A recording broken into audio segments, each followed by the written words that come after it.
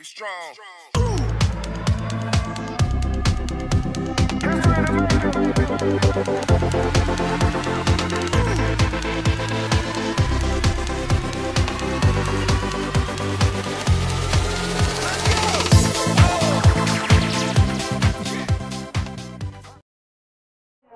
Warriors, this is Cassie Zenit. Please stand for the Pledge of Allegiance.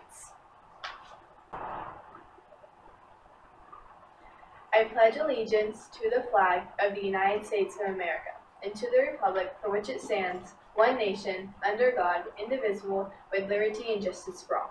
Please remain standing for a moment of silence while we reflect on today's activities and focus on demonstrating our best behavior.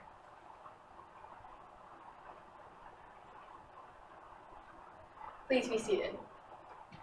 For your safety, remember to always follow the 3 W's. Wear your mask, wash your hands with soap, and watch your physical distance. Academic Bowl Team. Please check your Schoology account for a message from Miss Rawls on the details for the first competition. This first meet will be held October 6th at 3:15 in Mr. Bingle's room, 238. We need your yearbook pictures. Send your pictures from quarantine, first day of school, summertime, and your workspace. Click on the graphic to the booth website to submit your photos, and you can also email them to warrioryearbook@mail.fcboe.org. 7th grade boys basketball tryouts will be held from October 19th through the 21st from 5:30 to 7 p.m. in the gym.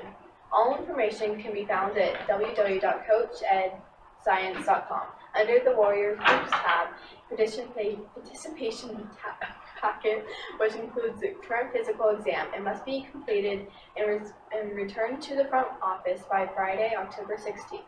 If you have any further questions, please contact Coach Dave Ettinger at ettinger.dave@mail.fcboe.org. There will be a volleyball tournament on Wednesday, September 30th from 5 to 7 p.m. at Stars Mill High School. According to History.com, on September 30th, 1822, Joseph Armand Hernandez became the first Hispanic to be elected to the United States of Congress.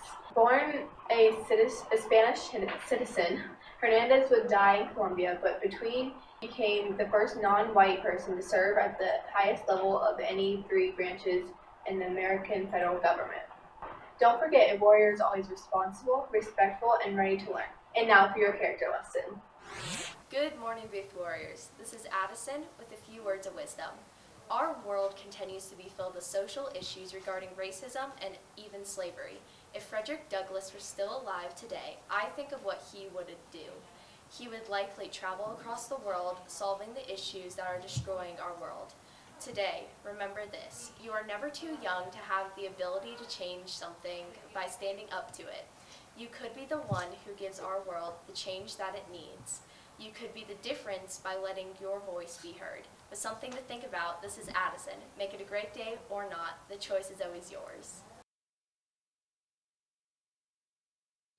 Overwhelmed by homework? It can be difficult to keep track of everything during hybrid and remote learning. And it is easy to miss assignments. But this PSA will provide you with some helpful tips to figure out what your weekly homework is.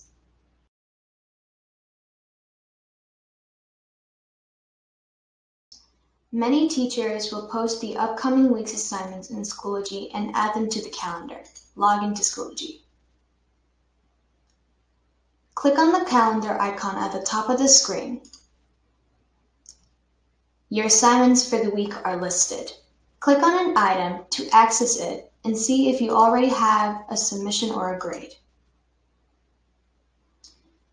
If not, it is something that you still have to complete.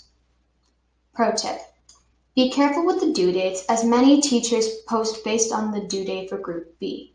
Group A may have an earlier due date. Note that not all teachers add assignments to the Schoology calendar, so the next tips might help you in this case.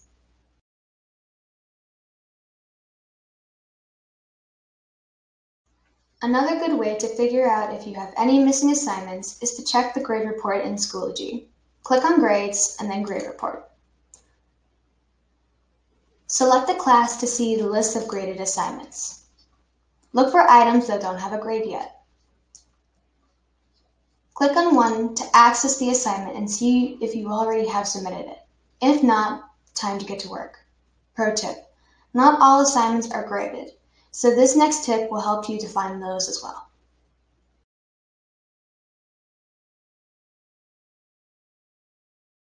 Lastly, you can filter the course materials. You are probably familiar with this part of Schoology, but maybe you didn't know how to find which postings are the actual assignments. Click on Courses at the top. Select your course. Schoology will default to the course materials. Some teachers are good about arranging the materials by week, in group, and in class versus at home, and archiving old materials, but some are not so organized. You can use the filter control to only see those postings that are assignments, tests, quizzes, or assessments. Apply the filter and then click one of the items to see whether you are already made a submission or received a grade. If not, one more thing to do.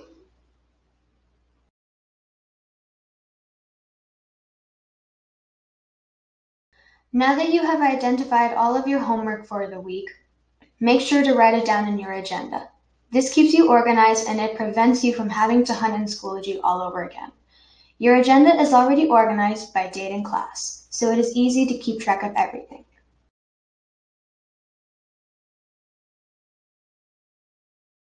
As a last resort, you can always email your teacher when in doubt about assignments.